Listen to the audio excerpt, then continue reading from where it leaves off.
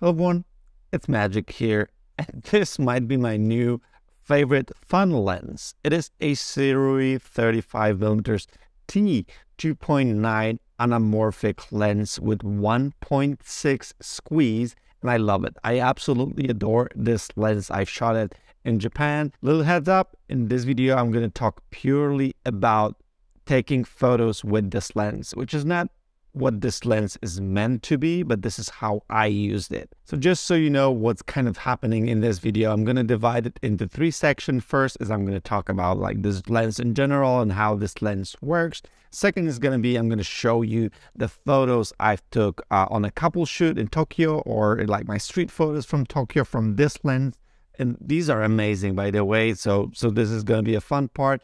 And the third part is going to be kind of my thoughts on how I don't need to XPAN anymore. Okay, so let's start talking about the lens itself. So anamorphic lenses, if you don't know what's that, so these were actually made for like a film industry in order to shoot widescreen on a standard 35mm film and not lose any details. So to fill like a 35mm with a widescreen footage. And these lenses are being widely used in the cinema, and some of them have very intense characteristic. Like if you watch like Disney stuff or like Netflix stuff, you're gonna see this lens everywhere. You're gonna see that oval bokeh. So that's the one characteristic of this lens. The second one would be like these J.J. Abrams flares. So this anamorphic kind of horizontal flares across the image. And then the actually look of the image, which is the look of the longer lens while getting like a wider field of view. I'm not going to get like super into the details. If you want to learn more about anamorphics in general, like watch some filmmakers, YouTubers. These guys are talking about these lenses all the time. What you need to know is when you use this lens, like the footage that you see on the screen is a squeezed footage. So you don't see your kind of final frame because everything is squeezed, and you have to de-squeeze the image in post. I'm going to show you how I do it in the second part of this video. So okay, so how does this particular 35mm work? So right now, what are you seeing right now? I'm going to move to 35mm.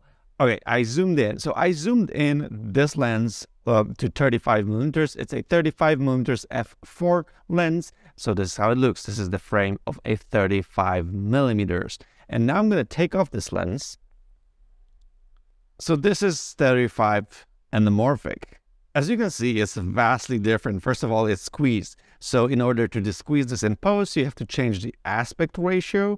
So now you can see that like the final look, voila, this is it. And as you can see, like super different from a regular 35mm, right? You kind of get this 35mm look, but like the angle, the view angle is just way, way wider. It's closer to a 22mm. So this is the general idea of like how the anamorphic lenses look and what kind of look they can give you. So this specific lens, Sirui 35, it's a budget kind of anamorphic lens. It's not cheap by any means, like for photography reasons. It's like $1,500. So it's like a G Master lens, you know, equivalent in the price. But for like the anamorphic lens, this is like a fraction of the price of the big lenses they use in cinema. They're like tens of thousands of dollars. But this one, a full frame lens, mine is native Sony mount, and it does come with like RF mount, L mount, and Z mount. So all the four main mounts. It's a manual focus lens, so you don't get to have autofocus with this lens. And the build is actually super solid. It's quite big and heavy. And we have these two identical rings here. One is a focusing ring and the second one is aperture ring. And then what we have else is like this 1/4-inch threaded hole for like a lens support thing. And we do have like 82mm diameter for filters here in the front. For my personal preference as a photographer, I kind of dislike that these two rings are the same because I was kept going back and forth thinking I'm focusing, but I was just changing my aperture, and then I wish the aperture was clickable. But again, this lens was not made for photos, so there's no hard feelings. This is just my experience with like taking photos with this lens.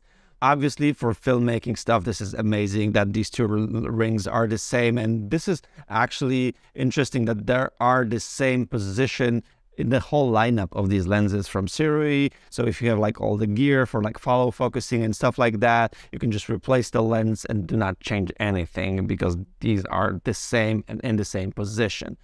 Okay, let's talk shooting with this lens. So I use Sony A7RV, which is a 61 megapixel camera, which is a plenty of megapixels in order to manipulate this image later on. By manipulate, I mean the squeezing the image.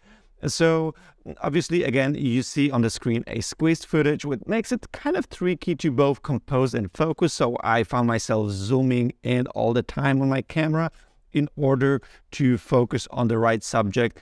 And after first day of shooting, I shot like a couple of hours in Tokyo.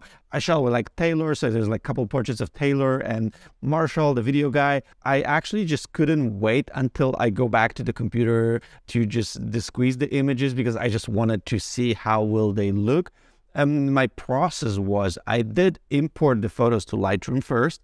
I applied my initial edit, which is my Magic Cadabra preset. All the photos is going to be edited with my Magic Cadabra preset. You can purchase down below, by the way. Thanks so much. And so I applied the preset to the squeezed footage, and then I hit like Command E on my Mac, which is like edit in Photoshop. I put the photos into Photoshop. I did create the action for the squeezing. So my action was the changing the image size, and I was changing the height to 62.5%, and that was making my footage looking like this, which is the final look. By making this action, I could just like, one click for the rest of the photos. So I was like Command E next photo, click on my action, save the next one and the next one. And then I was back in Lightroom to review the images. And I have to tell you, I love the look of these images. So as you can see here, mostly I do love the fact that this is this 35 mil like focal length with like the wider angle view. This amazing. I love it. Just look at these photos, like with this extra width, maintaining that look. Like it looks just so good, both for portraits and for like this kind of street stuff and the travel stuff. So Tokyo looks amazing in the wide angle, like people on the street or just streets, they look great. I do love the flare as well. And I am not only talking about that anamorphic flare. It's amazing. I like it, but I do also like the general flare from this lens. So here in like we were shooting kind of these photos in like sun setting, sun was pretty low, like coming slightly, over that buildings. And yeah, it looks amazing. The flare is just like all over the place and it looks great. Also, I treat this lens as a fun lens, as a lens to give me some additional cool looking, interestingly looking images. So flare for me is something that I want in this type of images. And then I shot like a couple of portraits. I had like a couple shoot in Tokyo. There's a video coming like with the behind the scenes from the whole of this shoot. I shot A7R5 with a 35G master and a 35 anamorphic. So stay tuned for that. But this time I decided to put a recorder on top of my camera. So I use this Axon CMO. So this is the recorder, the HDMI recorder that records on an iPhone. So I could just use my iPhone as my screen. And this recorder, there's an app that gives you an option to see the squeezed image on the screen of my iPhone. So it was slightly easier to compose, like seeing the squeezed image. So that's how I shot like full session with it. And just look at these results. They look great. I love the fact that I'm just getting that extra width, that panoramic look. You could call it cinematic if you want. But yeah, I really like it. And then using the recorder just helped me with framing a lot. But also, you can see that, probably you've already seen that in these photos. On the left and the right side of the frame, you see like this huge barrel distortion, which is very unfortunate. I didn't find an actual good fix for that because like using the lens correction in Lightroom corrects like full image. But look at this, the middle of the frame is good. Only the left and the right of the sides are kind of distorted. So using lens correction just, fixes the left and the right parts of the frame, but like messes with the middle of the frame, which is not something that I want. So the only way I found to fix it was going into Photoshop again and using the liquify tool manually. I also recorded an action for this, so I could just like apply this with one click. But yeah, that's way better, I think. So that's the image after the liquify kind of correction. That's the image before the liquify correction. If you have a better way for doing this, let me know down in the comments. Maybe Sirui will come out with like the profile for this lens. That would be helpful. I don't mind fixing this for a few images at this point, but yeah, it would be nice to have this, you know, right away, not going back and forth to Photoshop. One more downside of this lens would be close focusing. So this lens can focus only as close as 0.9 meters, which is quite far for like a 35mm. I would love to come slightly closer to get like more shallow depth of field. But again, I can live with that. Like, just look again at these images. They're amazing. And I'll show you some more of these images from Tokyo in a second, in a third chapter, when I'm going to talk about the XPAN thing. But before I do this, a quick break from the sponsor of this video, which is Imagine. So check this out. I have just edited my final wedding of 2022 with less than 2 hours. 900 images, less than 2 hours, thanks to Imagine. So this is the AI editing tool that learns how I edit and applies this to my photos exactly like I would do.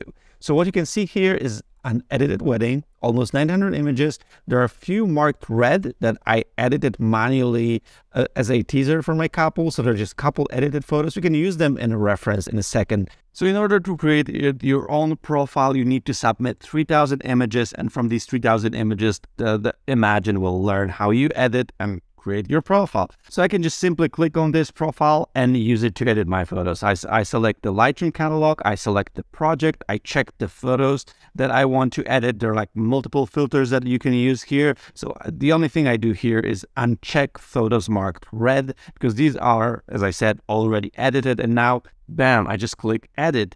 And in this particular case of 900 images, it took exactly 11 minutes from the moment I clicked start to the moment the photos were edited by Imagine. This is outstanding, 11 minutes. So now let's see the results and tweak the final photos. You can see them actually changing when you load Lightroom. So you can see the edits being applied to your photos as you just scroll through and just look at a couple of these photos. So this one, for example, you see, this is the one that I edited, and this is the one that Imagine edited. They look like exactly the same color-wise and the style-wise, so like it's just working perfectly. Obviously, you need to go through all the images. In this particular case, it took me around 90 minutes to walk through every single image to tweak them. I do want to have like a final touch on these images, but still 90 minutes, $44, that's what it costed me, and bam. That extremely helpful. If you're a wedding photographer, make sure to check it out. You can claim your 1,500 free edits with my link down in the description. Okay, let's get back to Tokyo. Look at these images, more images, final images. So these are images with both the squeeze applied and my liquify tool applied as well. So like kind of final images edited with my preset. I like truly, I couldn't be happier more about them. They do remind me of an Hasselblad XPAN camera. They give me that XPAN vibe. If you don't know what XPAN is, this is like the film camera shooting panoramic photos on 35mm rolls.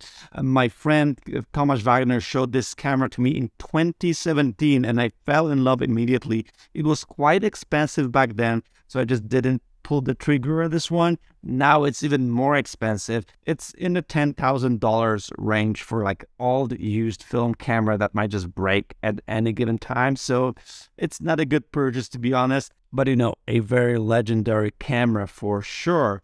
And I do actually think that this setup, so a modern camera, like a high megapixel camera like this one, A7RV, like that can shoot like high ISO, can shoot raw files, have lots of megapixels, with a lens like this, like can give me that look. It can give me that XPAN look. There's like a small difference in the actual aspect ratio. So the XPAN is 2.7 to 1, which is slightly wider than the Sirui Anamorphic with 1.6 squeeze. But again, look at the details in my photos. Ability to shoot at night with no like big quality loss because of, you know, this is a modern camera. I feel like these are real advantages that makes this a solid option for not burning $10,000 for like an old film camera. And for me, kind of this dream that I want an XPAN, that I dreamt about XPAN, and I was looking at XPANs in Japan as well. It's gone. I'm not interested in that anymore. I'm happy with this anamorphic solution that for photos with a 35mm look, amazing. I truly love this. Let me know what you guys think about it in the comments. Check the blog post to watch these photos. I put the blog post on my website so you can watch the photos. Happy holidays for you guys. I see you in the next video.